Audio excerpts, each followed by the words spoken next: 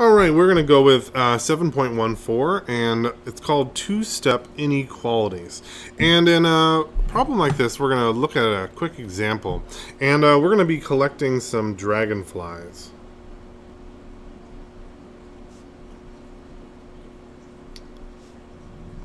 Let's say this is for a school project. Now, to collect dragonflies, typically you catch them, and then you freeze them, and you put little pins through them and display them on a board to kind of look at all the differences between them. And it's kind of dark, I guess, but in science you need to catch specimens of whatever you're looking at in order to do it. And for this project, we're going to need to collect at least 32 dragonflies. Quite a bit, I guess.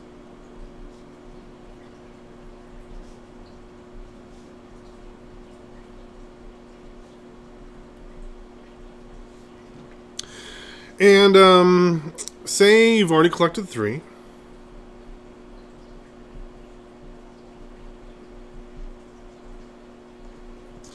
And you collect 2 dragonflies per hour. How many more hours until you are done collecting?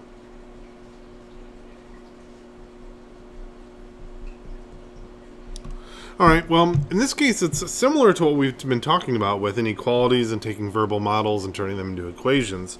It's just that we're going to be using that inequality instead, because this time we need at least 32 dragonflies. Maybe if we catch more we can get some extra credit.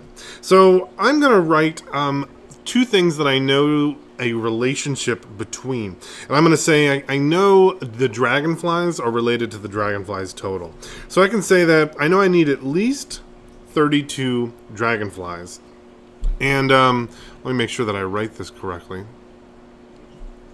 And the number on the other side needs to be greater than or equal to 32.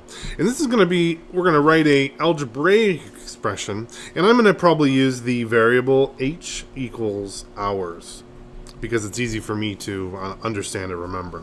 Alright, so I collect 2 dragonflies every hour. So I can write 2h, and I already have 3, so I can add in the 3 that I've already collected. For this section, we're going to be talking about how to solve these. And what's nice is we have a couple of rules that we can use. When solving inequalities, everything is the same as an equal sign,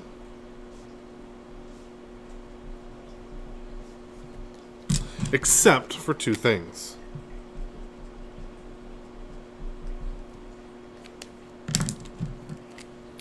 First, this is the big trick. When we multiply or divide by a negative number, the inequality flips. Second, we often graph our answers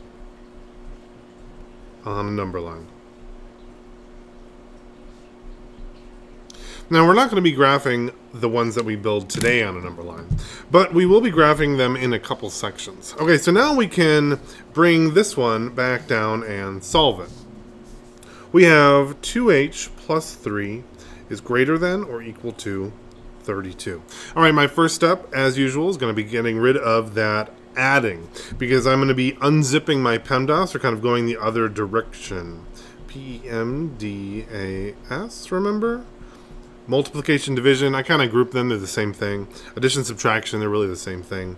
And I'm going to be starting and going up this direction as I work backwards through algebra. Okay, I have a plus 3 over here. So to get rid of it, I'm going to do a minus 3. And I have to do a minus 3 to both sides if I'm going to do that. Plus 3 minus 3 is 0, so I can rewrite this as 2h is greater than or equal to 29 because I subtracted 3.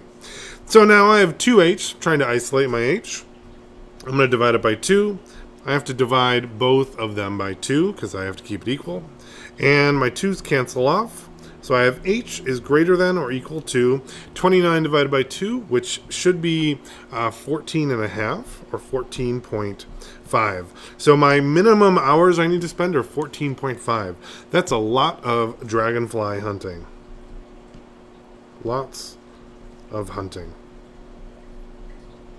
Okay, let's take a look at another quick example, and this one's going to take into effect our little trick and our little rule we have here. Let's look at example 1. Excuse me. This one is going to say negative 2n is less than 14. Alright, for this, my first step to isolate both sides is to get rid of this negative 2. To get rid of a negative 2, I'm going to divide by a negative 2. But whenever I divide by my negative 2, it comes into effect where I need to flip my inequality. And you can write this a couple of different ways. You just have to remember as you rewrite the equation going to the next step that you do it. So I have negative 2 and I have n, and I'm going to rewrite it and flip it. So now I have n is greater than 14 divided by negative 2 is 14 divided by 2, which is 7, and I have a negative, so I'm going to have negative 7. N is greater than negative 7. And that's really the only trick that we're going to be doing. If you feel like you understand this, go ahead and go on. I'm going to do a couple more examples if you're still a little confused. Example 2.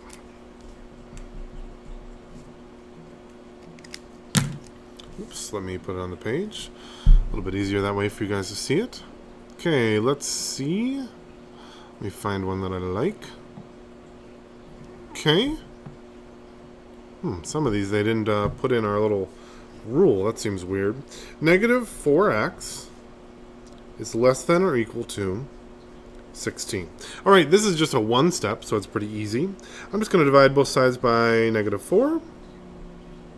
And again, I need to flip my inequality when I do this. So I'm going to write x is greater than or equal to 16 divided by negative 4. 16 over 4 is 4.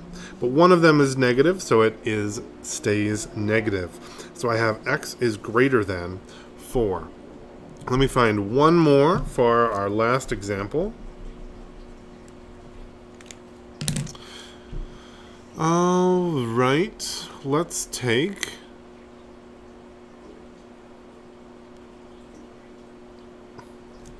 Let's see, I've got negative 4y plus 2 is greater than or equal to